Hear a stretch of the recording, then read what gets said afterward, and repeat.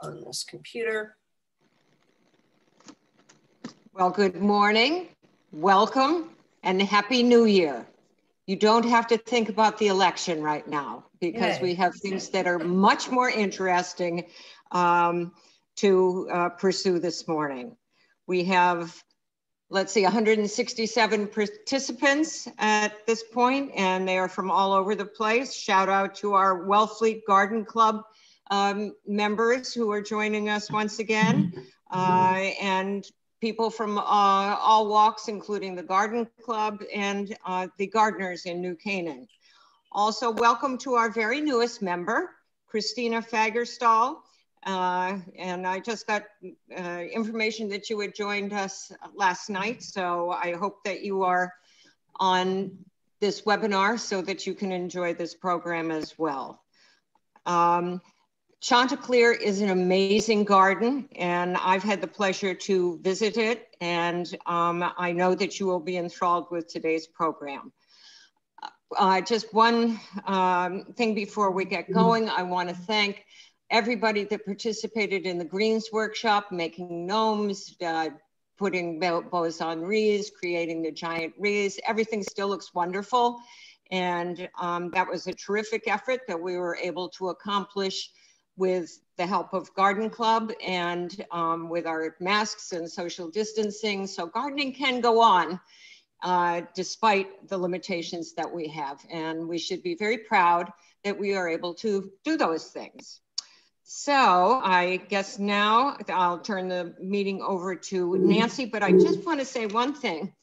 I had an article back here from the Financial Times, which was in 2002, and this was when I 2002, and this was when I first became aware of Chanticleer Garden, and the headline for it was "Planted to Perfection" by the very famous British garden writer Robin Lane Fox. And you know what?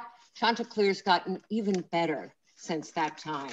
So Nancy, who's a longstanding member of our program committee, take it away. Thank you, Carol. Good morning, members and friends of the New Canaan Beautification League. It is my privilege to welcome our first speaker of the year, Bill Thomas. He is the executive director of Chanticleer, a 48-acre public garden in Wayne, Pennsylvania on Philadelphia's Main Line. Bill had worked at the famed nearby Longwood Gardens for 26 years before he took his current position at Chanticleer in 2003. His vision for Chanticleer emphasized horticultural education, making it a true teaching garden that is not only artistically creative, but also environmentally sensitive, a very important mission for our times. As the executive director and head gardener of Chanticleer, Bill and his staff have created an ever-evolving pleasure garden with 15 distinct areas. Each area is designed and managed by an individual staff gardener with the focus on creating an artistic garden experience to delight all the senses. Bill encourages every member of his staff to create their own vision and provide inspiration for visitors to try in their own gardens. But before Bill begins, he would like to know, have you visited Chanticleer? And if you would please click the answer on the screen, our poll, and we'll post those results very soon. But for those of you who have not visited Chanticleer, a treat awaits. It is a garden where you're encouraged to stray from the garden paths, walk on the grass, and fully explore the many delights and creative artistry that abounds. It is my pleasure to welcome Bill Thomas as he illustrates the art of gardening on an inspiring virtual trip to Chanticleer. Good morning. And Patricia, I'm having trouble sharing my screen. It says it's disabled, so we'll keep trying on that. But Nancy, that's very nice. And I wish I were in New Canaan or in Wellfleet with all of you and seeing you in person. And Patricia, it's still telling me it's just sharing is disabled. Give me a second and I'll set that up for you. Very good. So I was in New Canaan with this group maybe 10 years ago, and had visited on a very nice winter day, and it's a sunny day here in Wayne, Pennsylvania.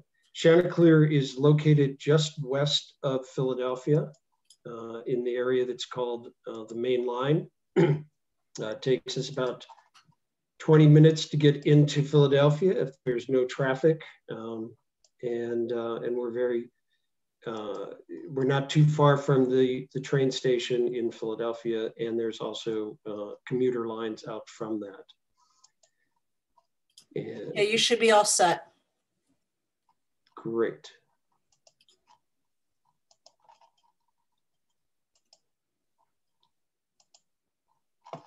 All right. And so we call ourselves a pleasure garden. And what that means is that we hope that everyone who comes leaves in a better mood than when they arrived. During this last year, which has been a tough year for all of us, it was also very much a garden of solace, a place that people could come, relax, and to forget for a few moments the worries of the world.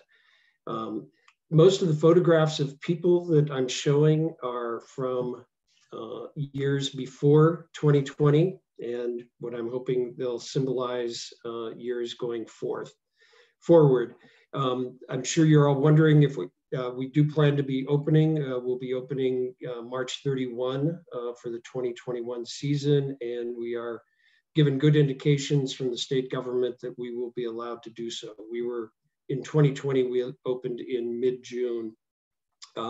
We do have parking reservations now, which is a way of controlling the number of people in the garden at any one time. And we do ask people to wear masks if they are inside a building or near anyone else. In addition to being a pleasure garden, we're also a teaching or a learning garden. We hold classes and workshops, some of which are done via Zoom.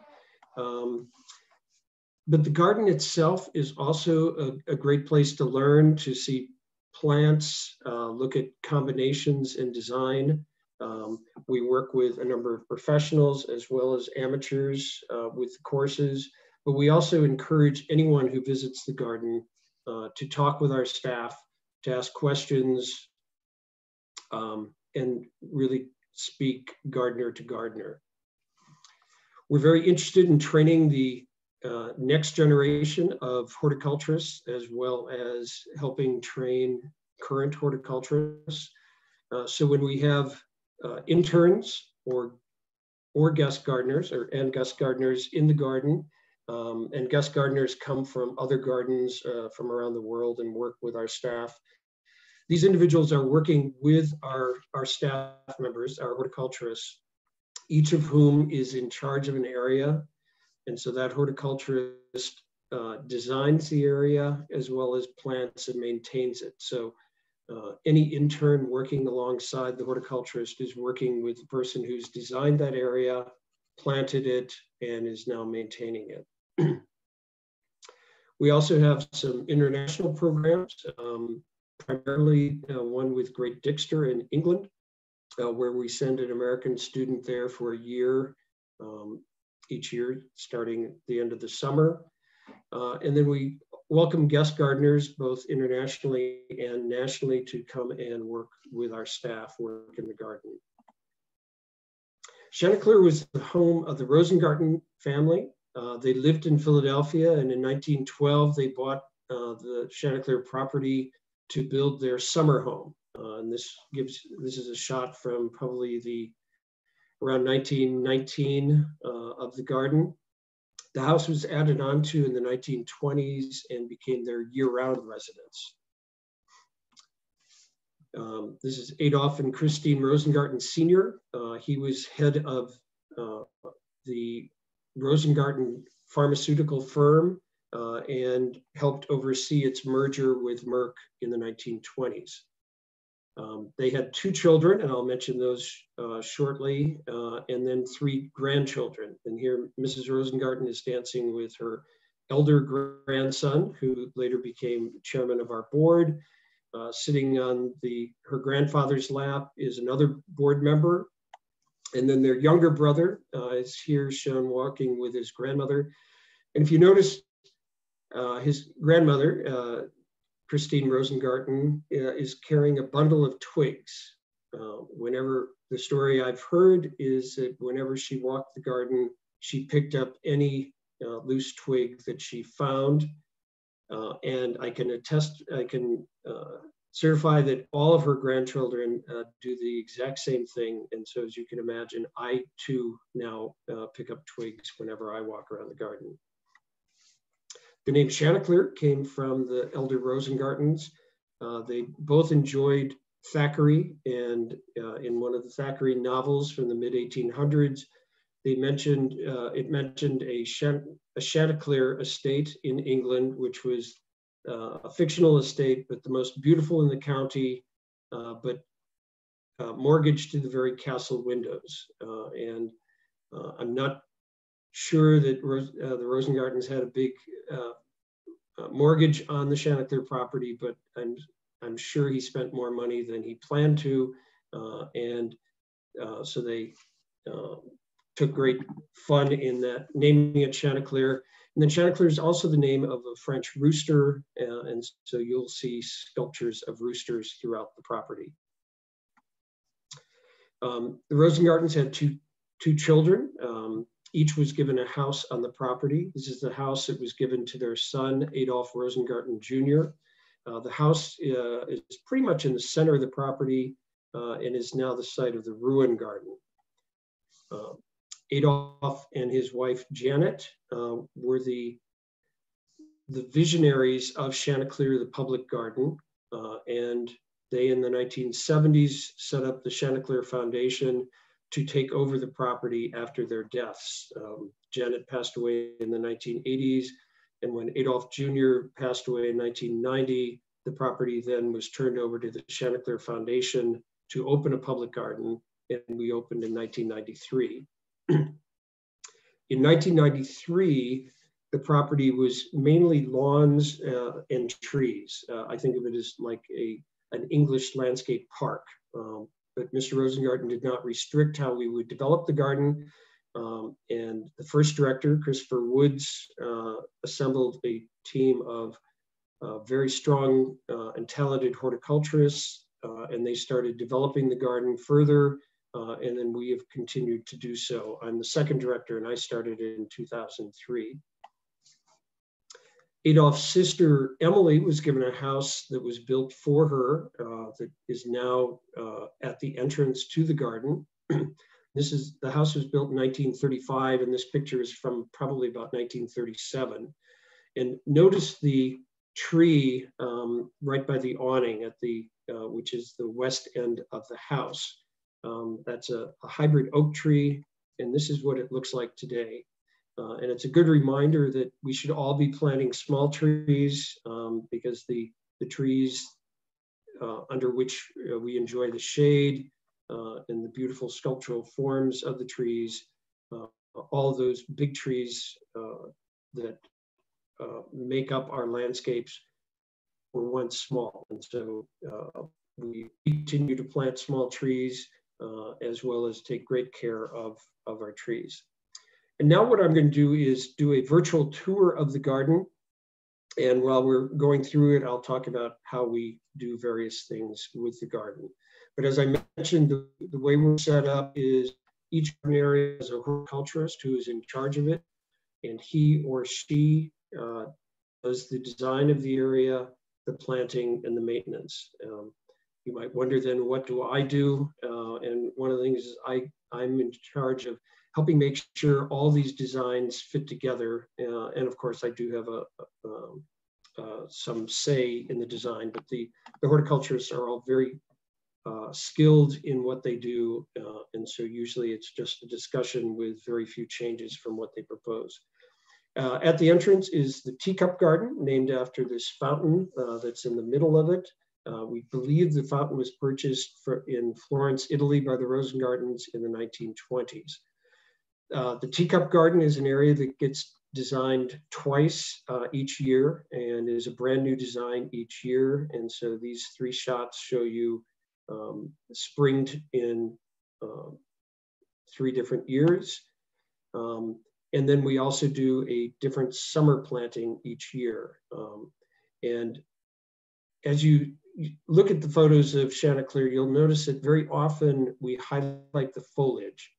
And you're all gardeners, you know very much that leaves, the foliage color and textures give you much more bang for your buck. You don't have to deadhead. Foliage takes less time to groom, and it gives you impact throughout the whole season. So in these 3 photos, it's really hard to even find a flower, yet I feel that these designs were really quite successful. The Teacup Courtyard is a south-facing courtyard. That means it's really warm during the summer. We have a hot tropical summer, and we found that tropical and semi-tropical plants are perfect for this area in that they really take the heat and the humidity. They thrive in it rather than suffering in it. And we're open until the end of October or the beginning of November each year. And usually we can get by without frost during that time. And here's another year at the Teacup Garden. In the upper photo, it shows the spring display with muscari and tulips, as well as agaves. And agaves, as long as they're hardened off when they're taken out of the greenhouse, can take a fair amount of cold in the spring. And then the summer planting shows that we didn't take out the agaves, we instead just evolved that landscape. And we added, as the bulbs finished up, we took them out and then planted other items for the summer months. As you go further into the garden, you come to an area that was once the tennis court. And so we very unimaginatively call it the Tennis Court Garden. You come down steps, and this area was, if you haven't been to Chanticleer in the last couple of years, this looks very different than it had looked for about 25 years. But we redid this with curving pathways and hedges. And this area, instead of featuring non-hardy plants, as Teacup Garden does, features hardy plants, primarily perennials. Here's a view from above showing the pathways and the hedges. Going a little further west into the garden, you come to the orchard, which was once a working orchard with apples and cherry trees, and now is planted with flowering crab apples, flowering cherries, and then other ornamental plants such as the paperbark maple in the lower right. In the spring, we have about a 250,000 daffodils in the lawns, complemented with other bulbs such as Condodoxa in the lower left. As you know, when you have a perennial planting of bulbs, you have to let the foliage fully ripen, wait until it starts turning yellow before you can cut the leaves. And so if you're planting bulbs in a lawn, you have to let the grass get long.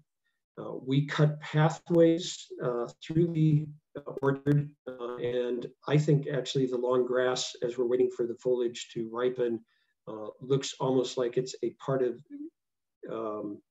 that we planned it, as I guess we did, to be part of the display. And so these are essentially rivers of bulbs that then become rivers of long grass in the spring. And then we cut the grass usually the end of June. Some years we let it grow long again. Other years we keep it mowed the whole time. Above the orchard at the top of the hill is the Chanticleer house. And this was the original house on the property, built in 1912, 1913 by the elder Rosengardens.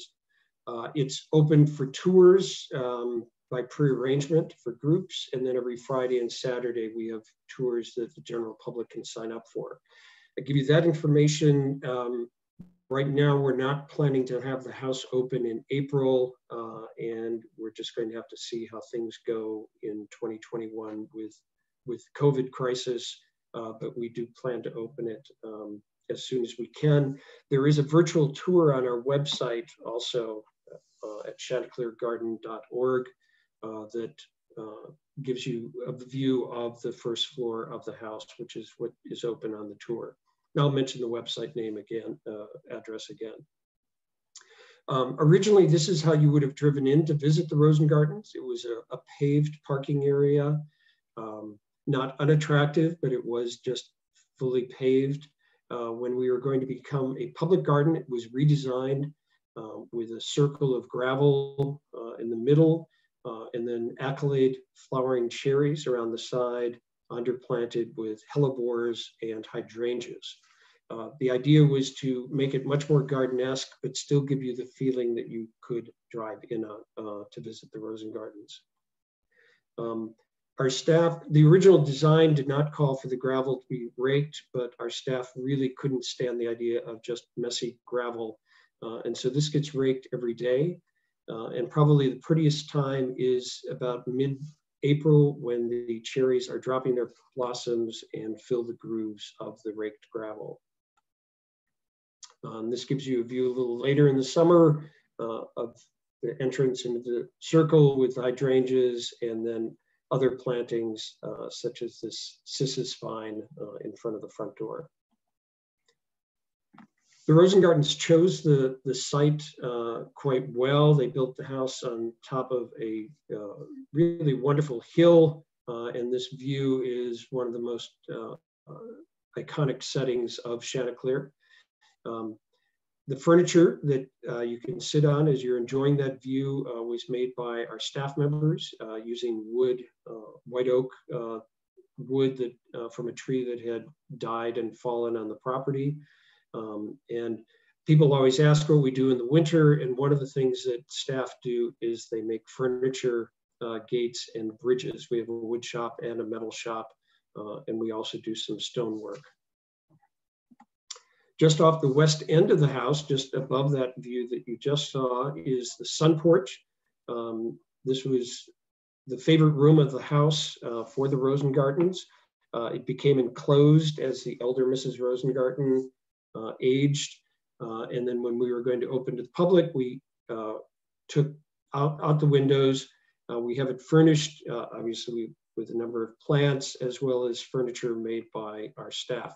And we welcome our guests to come in there and sit, and you can sit there and wait for the butler to bring you a glass of wine.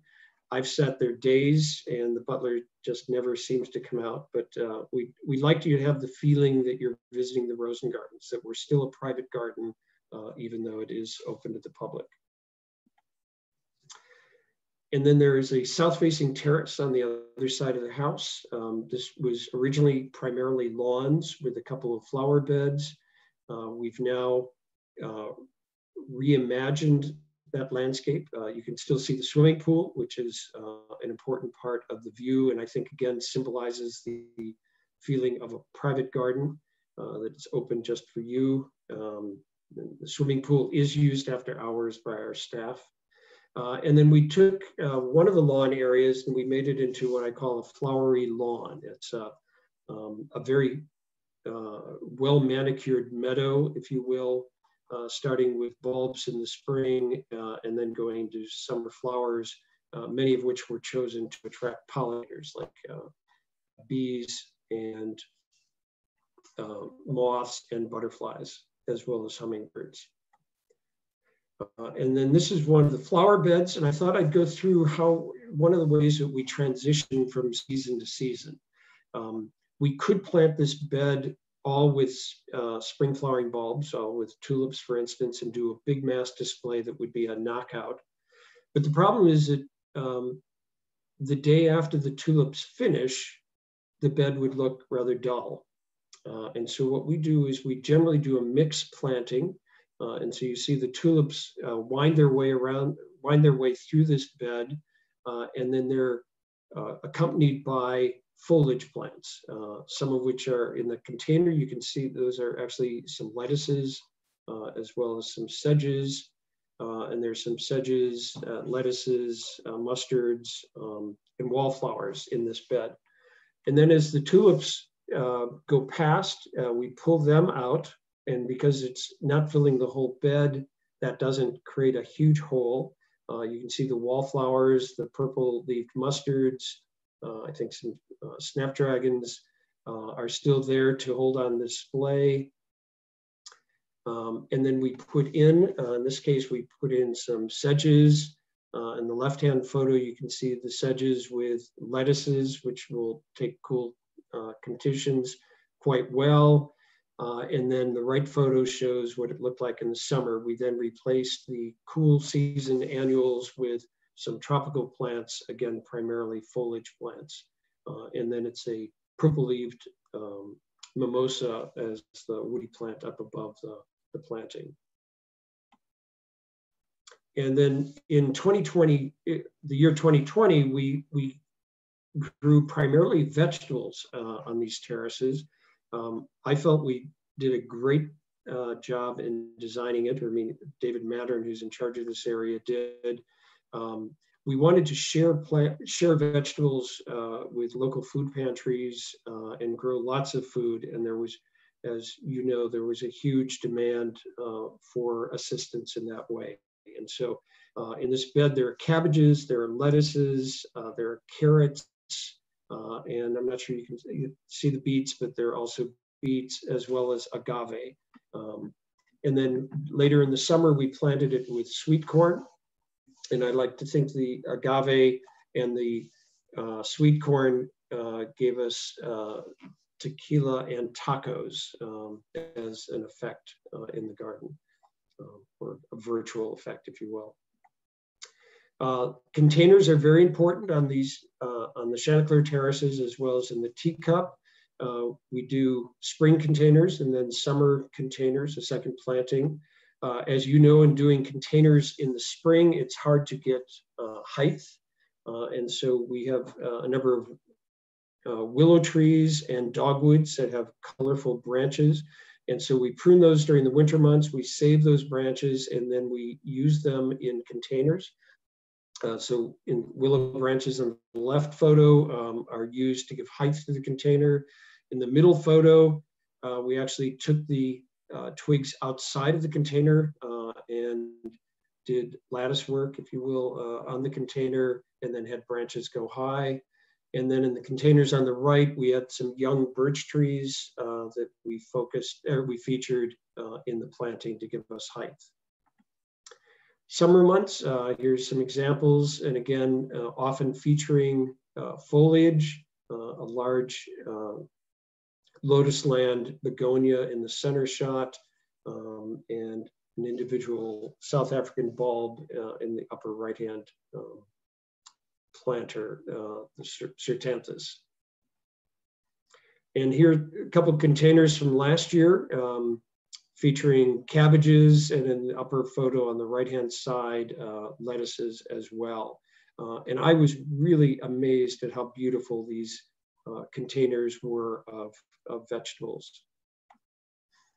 And we did arches of tomatoes. So this is a cherry tomato arches on the patio, such that you could, if you were sneaky, you could grab a tomato as you walked by. And I confess I may have been sneaky a couple times. You saw what a large hill the Chanticleer hillside is. Getting up and down that in a public garden is a challenge. And for a number of years, we had to ask people who had mobility issues to turn around and go in a different direction. But about 5 years ago, we added an elevated walkway to get people up and down the hill in a totally accessible way, but also one that didn't make you feel like you were on a special ramp. Instead, we made it as part of the garden, planted a rather manicured meadow around it. The walkway rises above the ground about 8 feet at its highest point and about 2 feet below grade at its lowest point, getting you up and down the hill easily. And when you come to the bottom of the hill, you come to the area we call the Serpentine. And the Serpentine was inspired by a Tuscan hillside, and we always plant it with something agricultural. And so the last year we did black-eyed peas. We've done, in this shot, there are mustards growing, and then we threw in some poppy seeds to give us some weeds to grow in it. Off to the left, the gray-leaved plants are willows, but have been pruned to look like olives. And then there's an aerial hedge on the right in the back of ginkgo trees. More shots of the Serpentine in various years. We generally don't do something that's real floriferous, although we have done sunflowers a couple of years. But one of the most interesting ones I thought was kale in the lower right, and we used 3 different cultivars of kale. And this was the black-eyed peas from last year, and I was amazed at how pretty their flowers were, and also how interesting the pods were. And then these are the willow trees, and these are the ones that produce a lot of the colored branches for us in our containers. And we, since everything looks better older, we want the trunks to get bigger and the branches to get bigger. And so what we do is we weave the branches together, and they eventually graft onto each other, making for a larger trunk and larger branches. As you go further westward in the garden, you come to the bulb meadow, and this is a meadow of grasses, and then all the flowers in the meadow come from bulbs, flowering bulbs. And so it starts out in the spring with hyacinths and narcissus and tulips, and then goes to camassia. And then in the lower right, you can see we let the grass get long, and we let the bulb foliage mature, and then then we cut it, and then in July and August we have lycoris, the spring surprise lilies, and then in September, October we have colchicums in the upper right hand photo, and a shot of early October with colchicums in bloom and a large black walnut in the background. Just down the hill from the bulb meadow is Asian woods. And this is an area where we feature plants from China, Korea, and Japan. We're now also as far from the entrance as you can get, and at about the lowest point in the garden. And so we felt there was a strong need for a restroom in this area. And so we sent 2 staff members to Japan to look at architecture as well as gardens. And they came back and helped us design what we affectionately call our Japanese pea house. And then here are the plantings, all featuring plants from Asia, and much of it highlighting the foliage, the strong foliage effect of these plants. A bridge made by our staff leads you out of Asian woods and brings you up to the pond garden.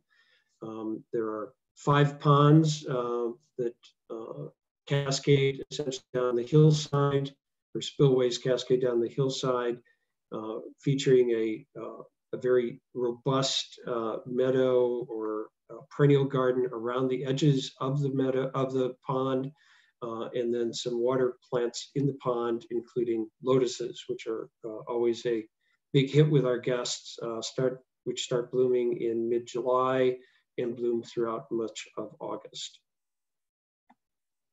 At the top of the pond area is an arbor with staff-made furniture, wisteria blooming in the spring. And then in the lower right photo, you see the Virginia creeper has been trimmed, pruned very lovingly to essentially just dangle from the arbor.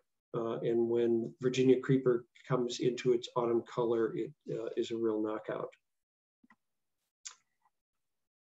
This is a shot from the pond garden. Looking up to the right, you can see the Chanticleer house. We'll be going up the hill to the left, which will lead us to the ruin garden and the gravel garden.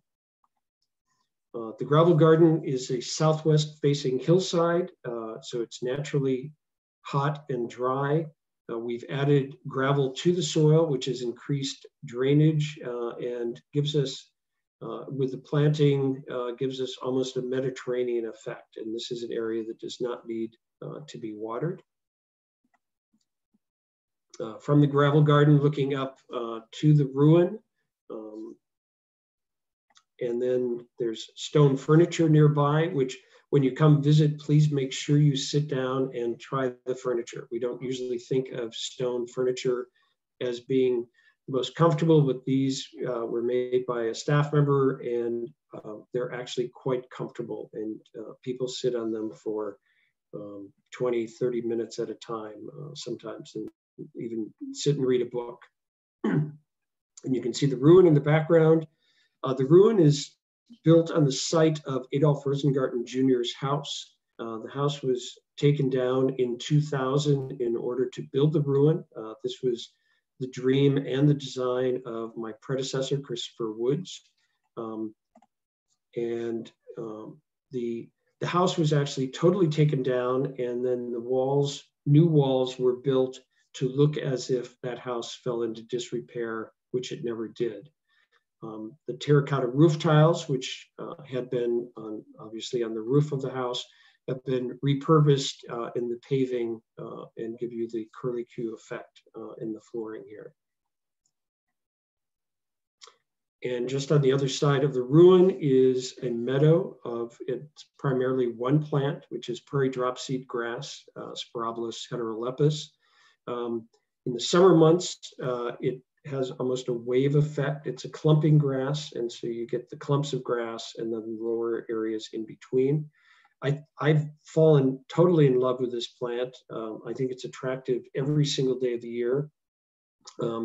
Late summer, it turns an orangish tan. During the summer months, as you'd seen, it's green and then starts blooming in August and has a delightful fragrance. Delightful fragrance for most people. I think it smells like cilantro flavored popcorn. Other people have other ideas, and if they don't like cilantro, they usually don't like the scent of it. And then just down the hill from there, you come to the creek. There's a creek that runs through the whole property called Bell's Run. We've planted about 25 to 30,000 Camassia bulbs that bloom in early May along the creek. There's a water wheel that originally pumped water to fountains at the Chanticleer house, and it now pumps water to a nearby fountain that we built a couple of years ago.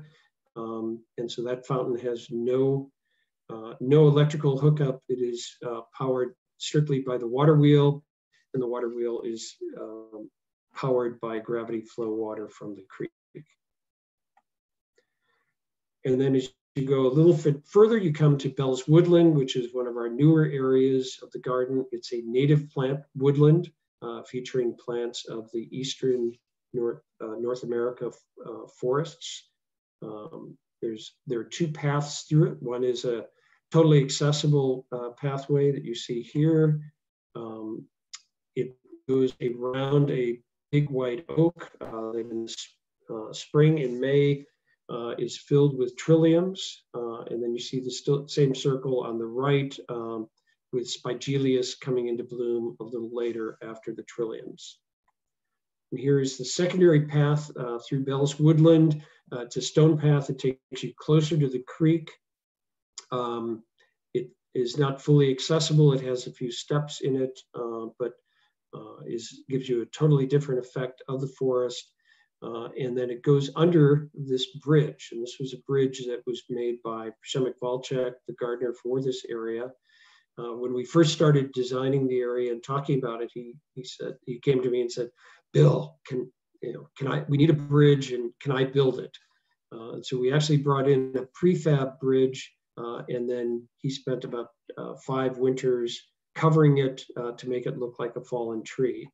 And you walk through part of the tree and walk over the bridge, either entering or exiting the Bill's Woodland Garden. And if you're exiting it, you come to our vegetable garden. This is designed, first of all, to be productive, and we share the vegetables and the harvest with our staff as well as local food pantries.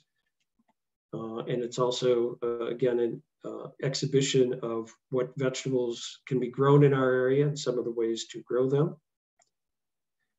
Nearby is a hedge of asparagus, which in the spring, on the right-hand shot, we pick regularly. We've thrown in some forget-me-not seeds to give a little more display in the spring.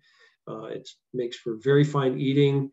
The terracotta containers that you see there are called rhubarb pots. They're for rhubarb forcing, but we use that in the asparagus beds. We just place it over a clump of asparagus that blocks out all light. And so as the asparagus comes up, it is white asparagus. And I found that many people have never seen white asparagus, or have, if they've seen it or eaten it, they didn't know how it was grown. And it's just simply keeping it out of light. And then nearby is a bench made by several staff members featuring vegetables. It's on the back, it's Swiss chard and pumpkins. The legs are carrots, and the seats, when you sit down, you'll see are lima beans. Next to the vegetable garden is the cut flower garden, where we grow plants for display in our flower arrangements, which we have at the entrance desk in the Chanticleer house, as well as in the restrooms. We redid this area several years ago, and it used to be 4 large planting beds, and we made it into a number of small raised beds that you walk through. Last year, we instead of doing a lot of flowers, we primarily did vegetables for sharing. This coming year, we'll do a combination of flowers for cut flowers as well as vegetables. And this is some of the harvest that we get both from vegetable garden and from the cut flower garden. Again, sharing with food pantries as well as our staff. And last year we gave about 4,500 pounds of vegetables away. And so we felt very happy that we were able to assist in some ways, make life a little better and more nutritional for people. Flowers from the cut flower garden are used, as I mentioned, in restrooms, at the main entrance desk, as well as the Chanticleer house. The arrangements are done by our staff members. In the upper left, one of our interns, Margaret Easter, a couple years ago was doing the arrangement. We also do floating flowers in several areas of the garden. These are essentially, they could be as simple as just floating flowers. Our staff doesn't stick to simplicity. Although if I'm doing the floating flowers, I'm afraid I just cut some flowers and put them in the water. But they've now gotten so they do very intricate arrangements in these containers. Question always is what we do for mosquito control, and because we're open 5 days a week, we're open Wednesday through Sunday throughout the season. We empty these containers every Monday morning, and so the mosquitoes do not have enough time to complete their life cycle.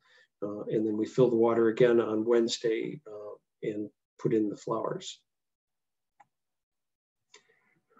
We're very interested in being an environmentally sensitive garden. And so each year we do projects to try to increase being gentle on the environment. And so we take out some areas that are lawn areas and make them into something else. So on the left-hand photo, that's a bed of sedges or carex. Upper right, that's a bed of a fine fescue grass that only gets to be about 8 inches tall. And then the lower right, that's by the Chanticleer House terraces, the flowery lawn, an area again that had been mowed once a week, probably for 99 years.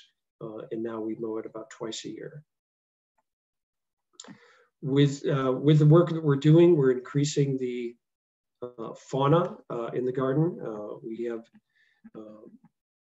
a good population of bees, of birds, of insects, butterflies, and moths.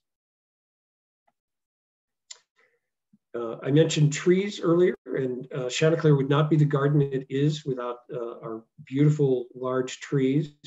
When we do lose a tree, such as in the lower right, wherever possible, we keep the trunk up, or part of the trunk up as much as we feel is safe, and that becomes a home for insects and fungus, and then birds and other wildlife.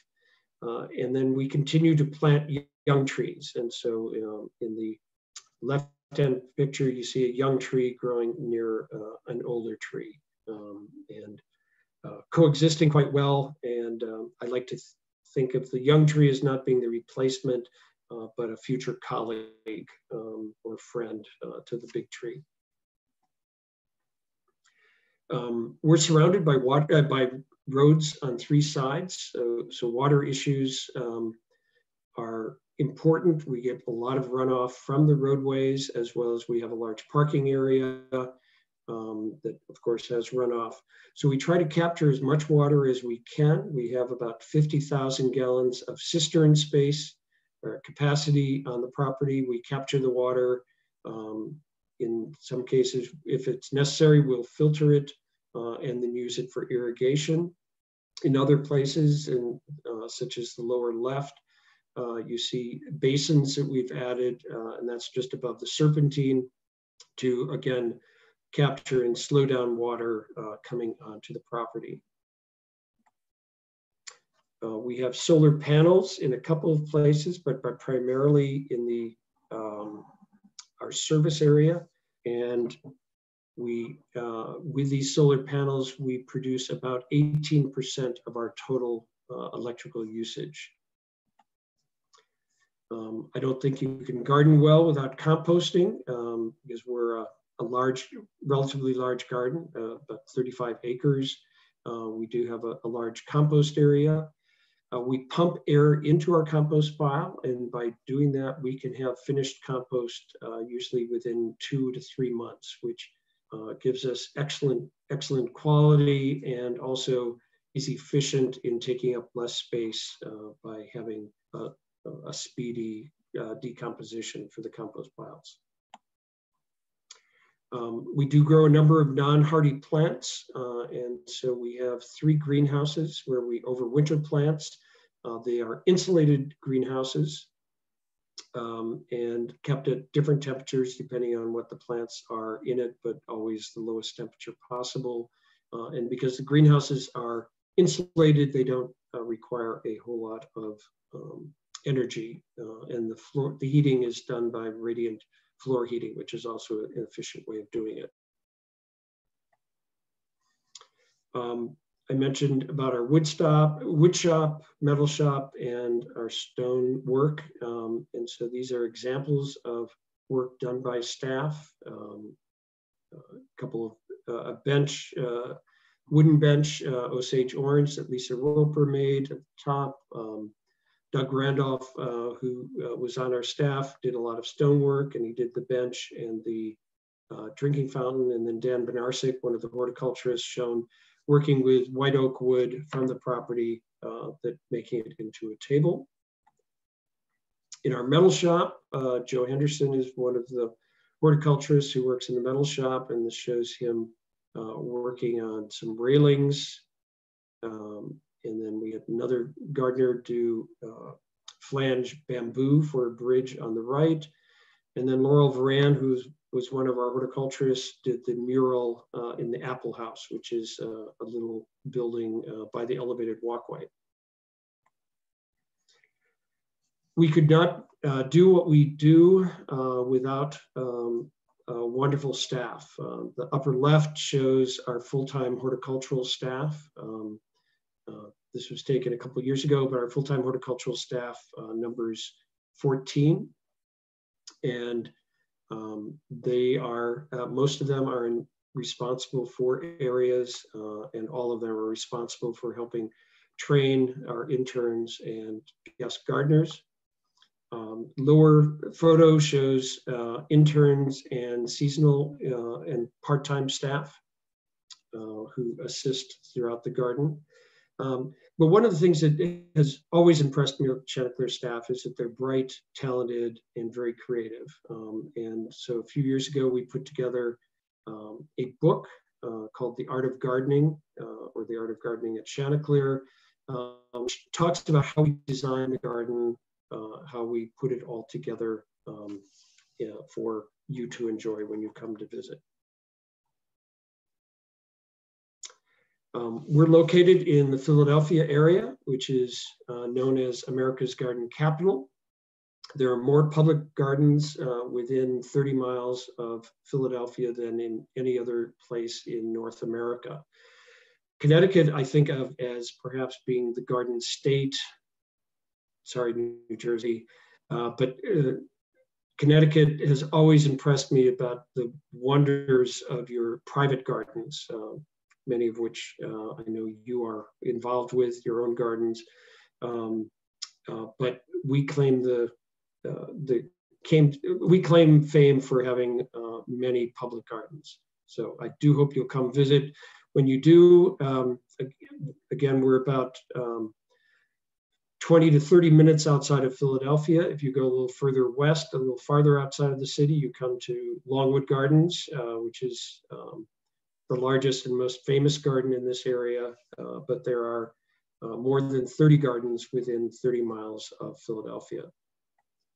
Chanticleer is open spring through fall. This coming year, we'll open for the season on March 31, and we will end the season on October 31.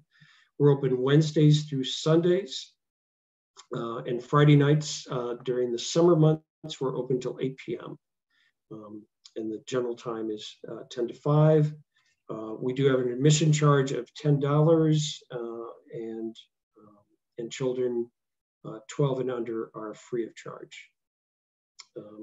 Rob Cardillo, whom some of you know, did many of the photographs, as did Lisa Roper, and I know some of you also know Lisa Roper, one of our horticulturists, and Brian Carroll did the drone photos. Now might be a good time, Patricia, to do another poll. I'm curious as to how many of you have taken online courses this last year, or sometime in the past. We're doing some online classes as well as other classes. We have one coming up this Sunday. David Culp, who's a nearby gardener, is going to be talking about his book. I'll do my little survey here. He'll be talking about his book and his own garden, A Year at Brandywine Cottage. This will be done via Zoom this coming Sunday at 3 p.m. You're welcome to sign up for it. It's free of charge. Sign up will end at the end of the day on Friday. You can find more information on how to sign up for it on our website, which is chanticleergarden.org. We have a garden design workshop that will be done in autumn. Annie Guilfoyle will be coming over from the United Kingdom. She's a garden designer, and it will be a multiple day workshop. I don't think we'll be doing that online. That's one that is best in person. And then we'll have some other classes that will be announced in the coming months on our website. You can also sign up for our emails from us. And again, that's available on our website, chanticleergarden.org.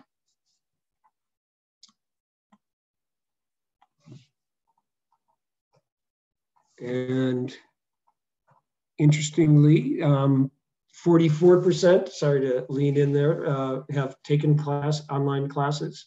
And there are 15% of you who are interested in taking some.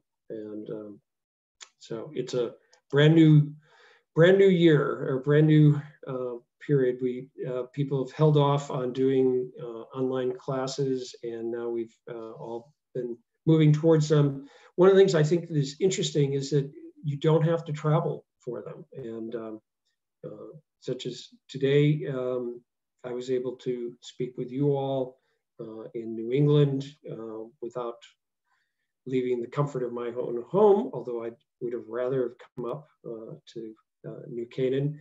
But also, you can participate in international Zooms and classes. There are lots of opportunities out there.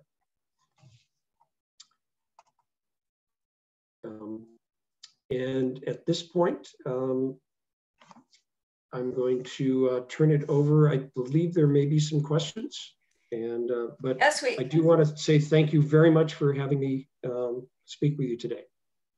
We are so grateful, Bill, for all you've presented to us, and there are quite a few questions, some of which you answered at the end of the talk. People wanted to know if you did your own photography, for example. But there's some interesting questions here about the plants themselves. So I'd like to start with that. What variety of hydrangeas are in front of the house? It was one of the earlier slides. So in front of the Chanticleer house at that gravel circle, there are a mixture of cultivars and actually seedlings. They're all either Hydrangea macrophylla or Hydrangea serrata. Both of those species bloom on old wood, meaning that you can't cut them to the ground in the winter or you'll have no flowers.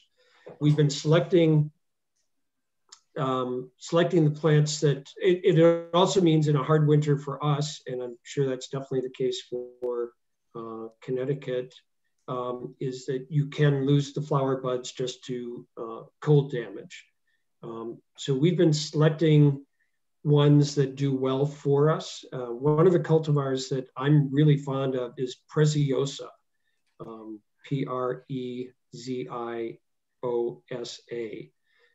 That one has never missed a bloom in the 17 years that I've been here.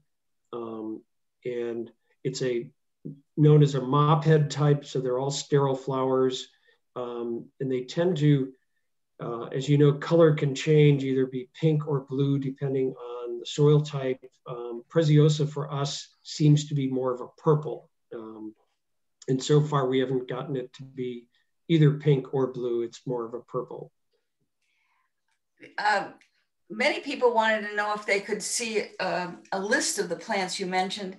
And before you answer that, I would like to give a little pitch for your book. I'm not sure it's coming up on the screen, which is readily available at Elm Street Books. So many of these pictures are illustrated, and they have the variety is listed right below the pictures. But so the other thing, and Nancy, that is thank you for mentioning Elm Street Books and the book itself. So that is a great way to learn about more about some of the plants that I've mentioned, some that you saw in the photos. If you go onto our website, chanticleergarden.org, there is a plant list section. And so there are plant lists for each of the garden areas. And then you can also go into what's in bloom. And we have photos from each week for the last year of what was in bloom. And that will give you some plant names. And also, if you're planning a visit, that'll give you an idea of what you might see in bloom when you come to visit at that time of year. So that really, I didn't even know about that. I definitely will be checking that out today. The other questions seem to be related to the composting and the harvesting of the vegetables and also pests. So let's start with the pests. How do you keep deer out, and how do you keep pests of any sort out of the vegetable gardens? So deer, we have a deer fence around the whole garden. And so that is quite effective for us. The deer fence went up maybe 25 years ago. And I think probably for the first 10 years, we kept, deer kept finding places to get through. So it was not an easy process, but we kept figuring out where they were getting through and kept either patching or adding fence to those areas.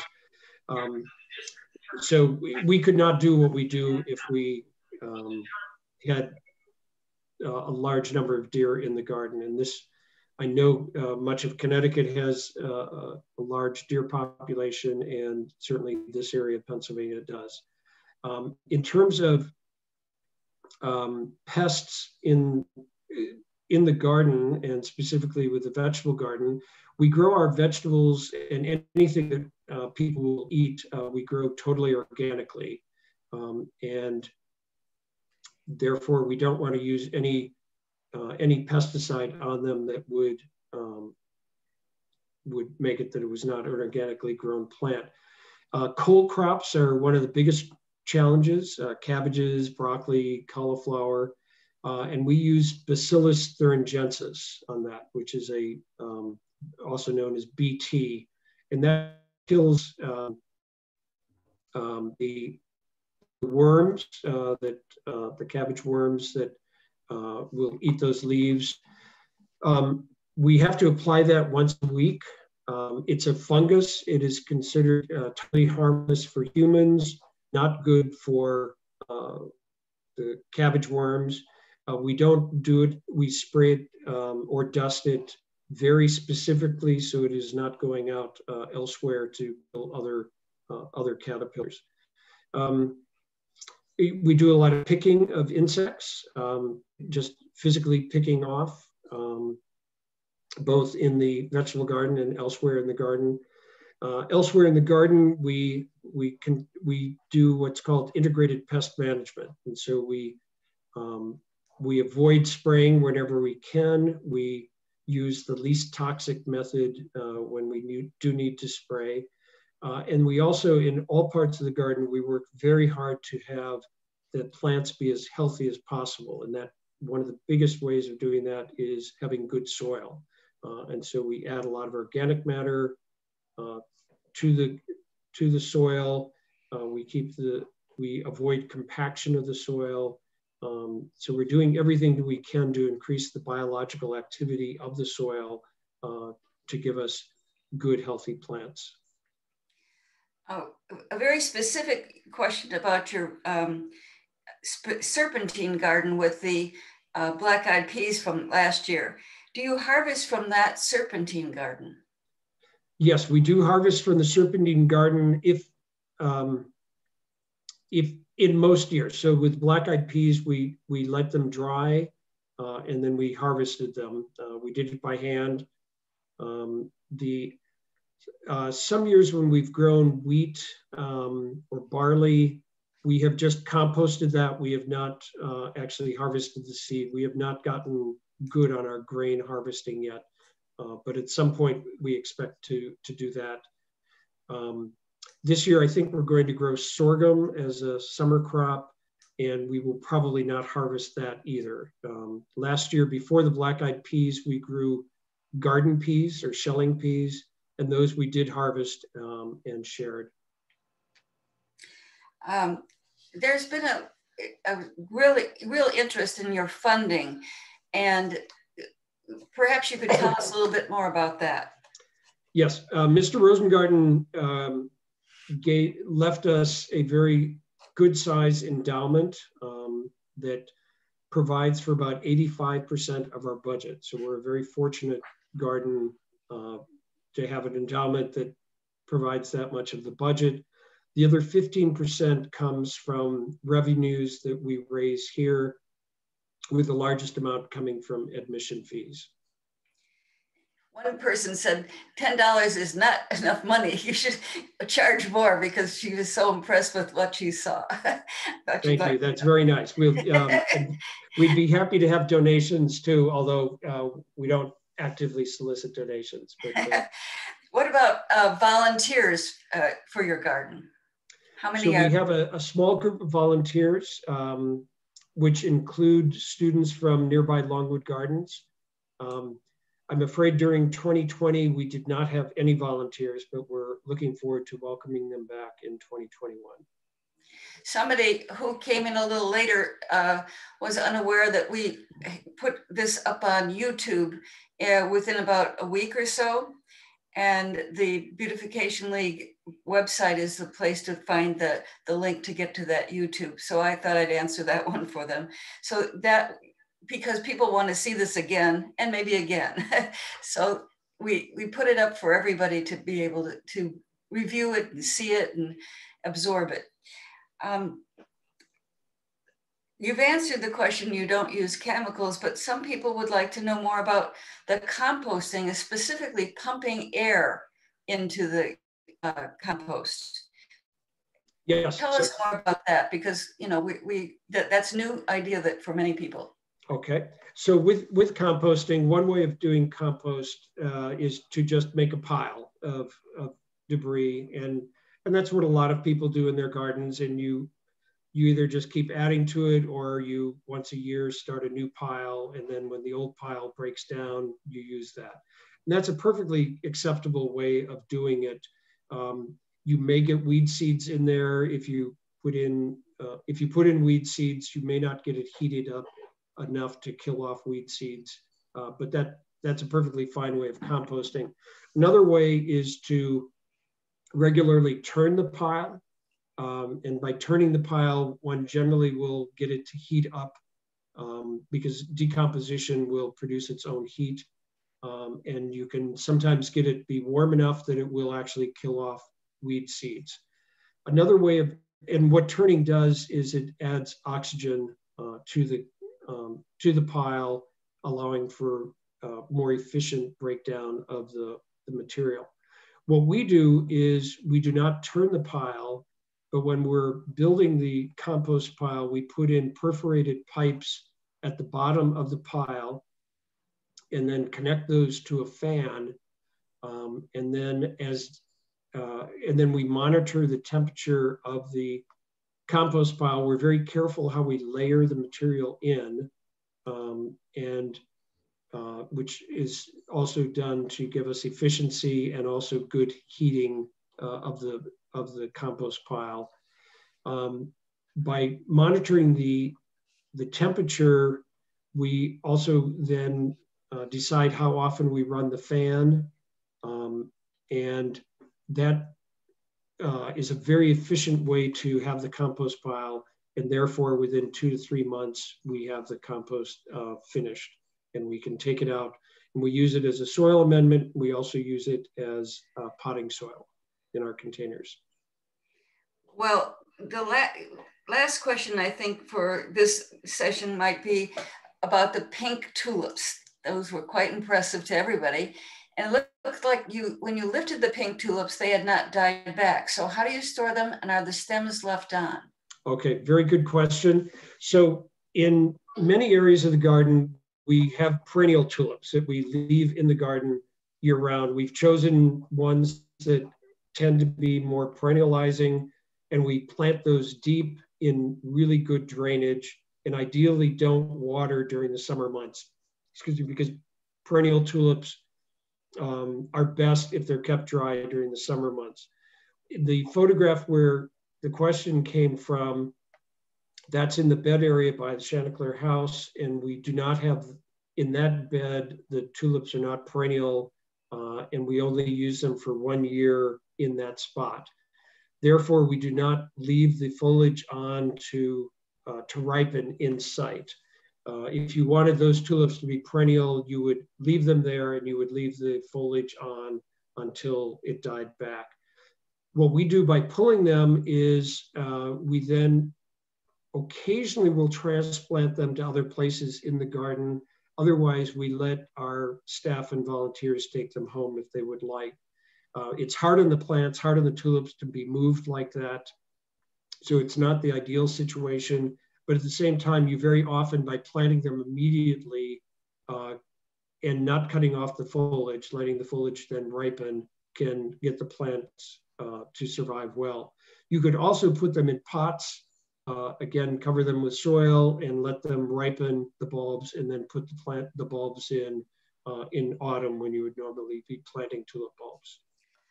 And that really didn't become the last question, because we still have more questions coming. And one of them is about having a picnic on the grass. Is that, can a family set themselves up this summer?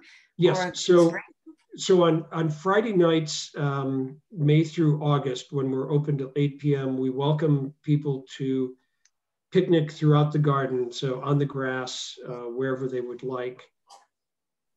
During 2020, we allowed people to picnic at any time on the grass. In past years, we've asked them to eat in one of our 3 picnic areas that are in the garden. And if they want to be on the grass, that they would set up near the picnic table. I confess we have not made a decision about 2021, what we're doing. And so I would say if that's important to you to eat on the grass, especially in a place of the garden that's away from the picnic areas, just check our website closer to the time of your visit, and we'll be giving information about picnicking. And then I hope this is the last question, but people are very interested. Somebody would ask, what is the name of that grass that smells like popcorn and cilantro? So that grass is a native grass, and it's called prairie dropseed grass. Okay. I think if you search online for prairie dropseed grass, you'll come up with it. The Latin name is Spirabolus heterolepis. Okay. And if you go onto if you go onto our plant lists in the Rouen area, you'll see its spelling. Well, thank you very, very much. This has been well beyond most of our expectations, and it was just the dose of spring and color that we needed at this time of the year. And with that, Karen Hansen will come on.